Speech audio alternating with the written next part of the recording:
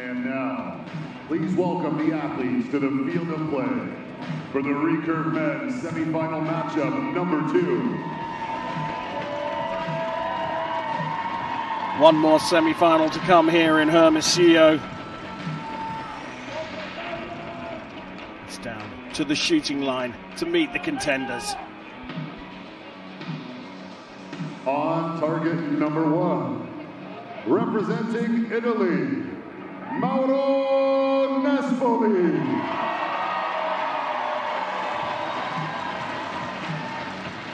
On target number 2, representing Brazil, Marcus Almeida. The line judge for this matchup is Carlos Cervantes. Well, a huge matchup here. The last time they met was at the Paris stage just a few weeks back. The bronze medal match where Almeida won in a shoot-off, shooting a 10 to Nespoli's 9. Nespoli, though, we know is a big game player. They met as well at the Tokyo 2020 Olympic Games, and Nespoli won 6-0.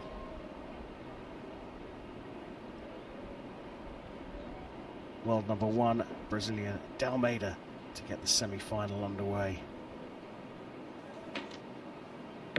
10.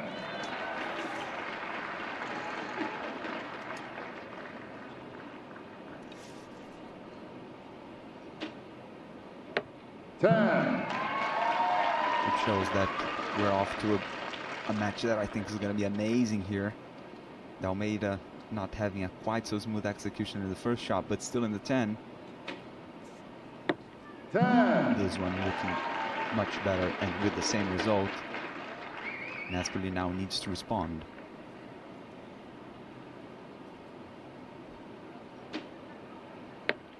Eight.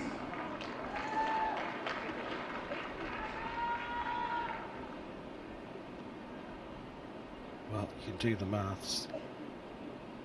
Odds on for Almeida to win, but a little bit of Boquando does just enough to stay in the 9. A rueful smile there for the Brazilian world number 1. 9. Set number 1, shifting in favor of Brazilian archer Marcus. Well, Nespoli looked a little confused about the 8. Yeah, but to be honest, I think his release wasn't very good. And Almeida, a big sigh of relief, because I thought that one, he thought that one was going possibly out of the goal, just clipped the 9, but good enough for him. Now, I'm really curious why Nespoli is on his own. He must have traveled on his own, but he impresses me just the same. He has the scope over there in the box, funnily enough, just to check his groups in between ends. But yeah, a little clip from Nespoli, and he rolled his eyes, as we can see on this replay, because he's going to need to do better than that to challenge Almeida. The two of them have experience of the gold medal match at the Hyundai Archery World Cup Finals. Moscow 2019. Nespoli taking the silver medal, losing to Ellison's 6-2. All the way back to 2014 for Almeida's silver medal performance in Lausanne. 8. And another 8, and that one wide of the mark. He doesn't understand, and well, I think it's bad for him. He doesn't have anybody behind him in the shooting line to at least to try to see what's going on. 9. Maybe the wind, and we see Almeida drifting in the same direction, almost out of the gold.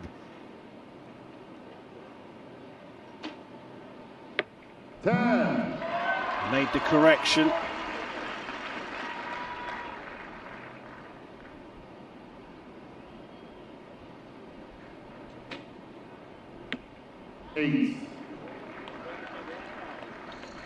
Lifting his eyebrows, must have been the wind. All of a sudden the group shifted. It seemed like a very good execution by him. 8. Again, so it looks like even the wind's dropped right off, and they've adjusted after the first arrows went high and right. 26 set. 9. Number 26 also for Almeida. Time to do some arithmetic They square the points in the second set. Almeida maintains a 2-point lead, but curious to say the least. It has been changeable, the wind. It has. I thought it was going to be like last night, that it was pretty much constant once the night settled in, but clearly we see these archers drifting, which I think is quite a lot, because Mauro Nespoli, he's famous for having a lot of, for having a very strong and heavy bow, so it tends not to drift as much with the wind and everything. And Almeida, he also shoots with a very strong bow, so to see them drifting this much is really surprising. Getting ready to get us underway on target number 1.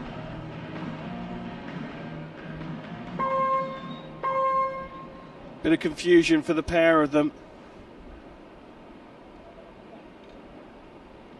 Almeida is going to be the happier of the two with a 3-1 lead. Nespoli starts set number 3.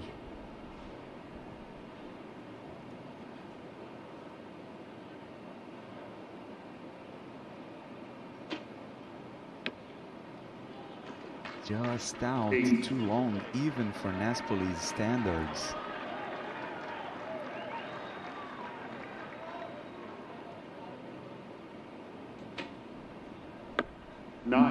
Both going high.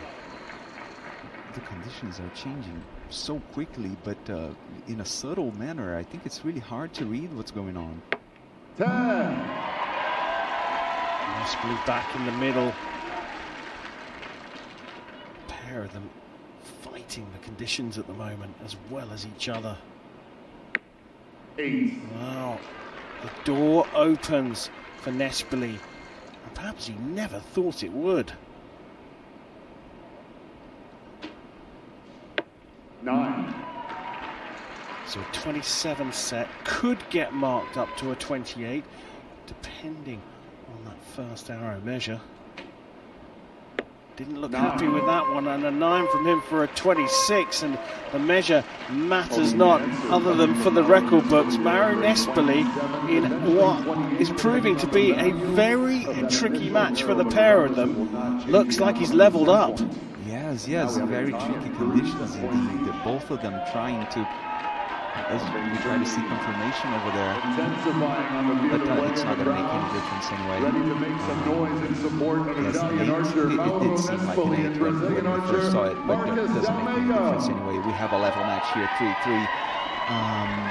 Just both archers, trying to navigate these challenging conditions, and worse than that, the bad news for Almeida is that he clearly wasn't comfortable in his previous 2 shots. A quizzical look from Mauro Nespoli, but of the two, given what we've just said, you'd have to now fancy Nespoli. He never thought he was going to be level after the 3rd set. Yeah. I think he is surprised, and lucky for him, because Almeida gave him a good opportunity. Only 6 arrows left in this match. Let's see how it turns out. Well, for the first time in the men's recurve competition, we are guaranteed a full 5 sets. It's the start of the 4th. Almeida shoots first. 10. That was more like his shot. Very smooth. Quick execution. Looked very confident.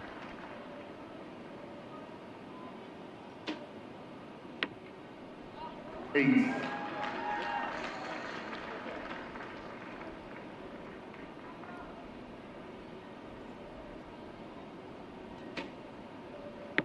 10.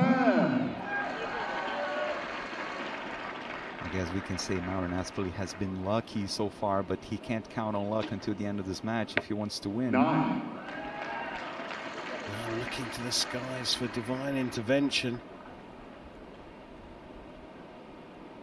An 8 puts this out of reach. Oh, it looks like it might well be a 9. It's called a 10 in venue. A 9 would be enough for the points. 9. So a 26 there from Nespoli. And Marcus D'Almeida re-establishes the lead with a 29, and looking back on the form he was in the quarterfinals and at the beginning of this match. Yes, he managed to find his way back very quickly and very well. And it's just crazy to see how both archers, they seem to quite spread over the target. Judge just checking to confirm that one, but it doesn't make any difference. I think we have confirmation it's a 9.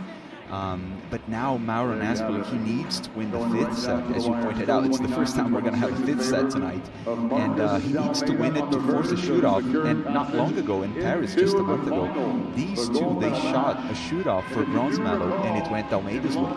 2014, Marcus D'Almeida shot for gold at the World Cup final against Brady Ellis.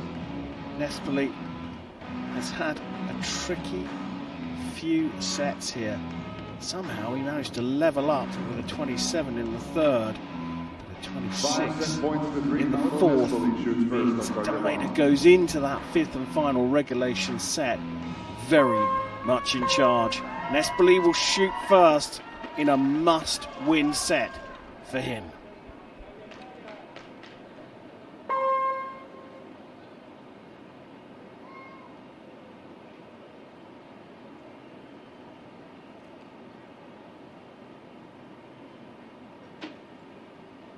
And that's the start he wanted.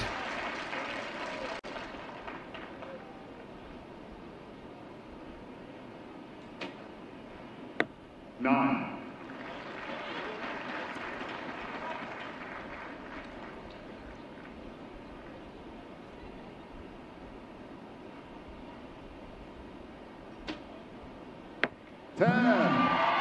Good group. Good pair for Nespoli.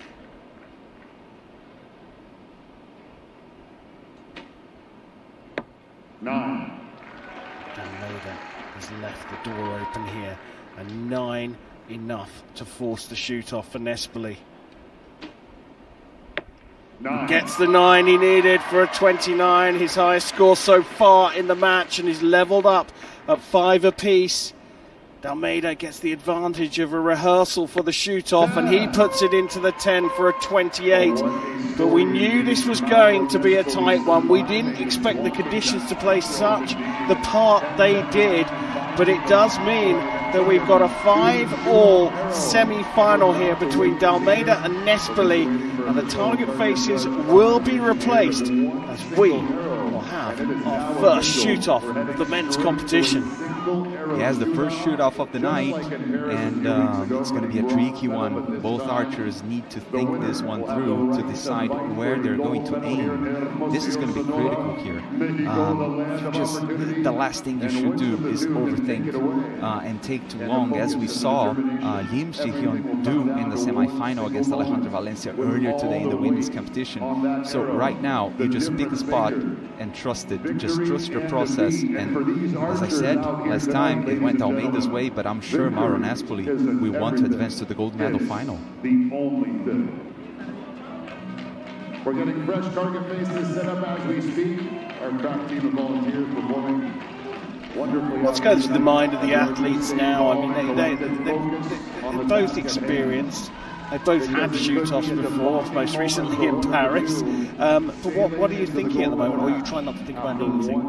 No, I think it's so personal, but me, I would be just thinking about the one crucial point of my shot execution. So yeah, you just think about, one thing that you want to nail it in a shot and just trust that the rest will follow.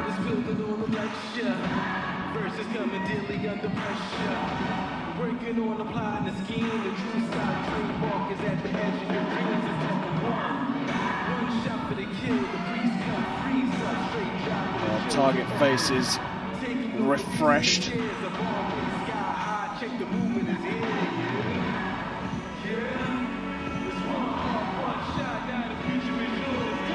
Music pumping out here in front of the government palace of Sonora. Pressure on these two experienced athletes cannot be higher than right now. One arrow to decide who makes it into the gold medal match at the season finale. Dalmeida from Brazil, the world number 1, will go first.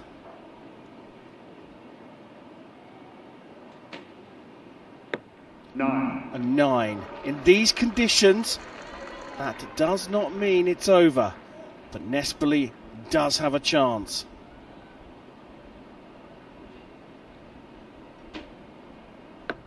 A 9, and that looks like it may well be further away. Dalmeida won it. It's clearly closer. Luck was on his side. You don't want to count on luck on such situations, but it went Dalmeida's way.